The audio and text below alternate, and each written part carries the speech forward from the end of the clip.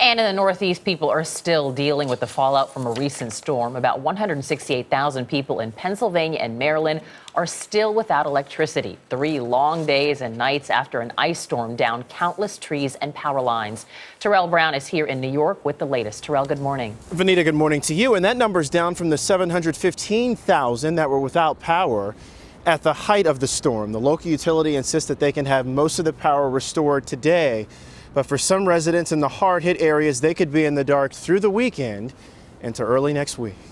An army of 3,000 utility workers from as far away as Arkansas are trying to get Pennsylvania back online. This week's ice storm toppled trees and power lines, leaving 250,000 people in the dark, the most since Superstorm Sandy. We're unable to cook anything without having electricity. No lights, no food.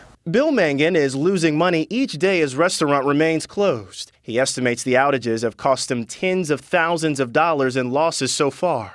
Did you think it would be this bad?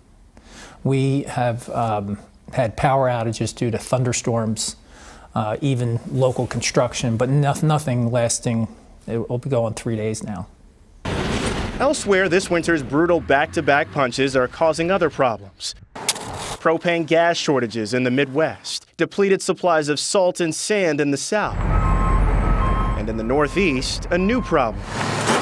Thousands of potholes. New York City has filled 65,000 this winter. In nearby Hoboken, New Jersey, City Supervisor Wally Wolf's road crews are racing to fill more than 100 potholes each day. This is a temporary patch that could last a couple of weeks and we'll be back out again.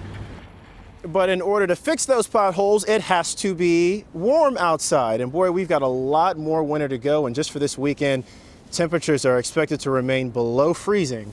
And more snow is in the forecast, Anthony Benita. It's endless. Terrell Brown, thank you very much. Yeah.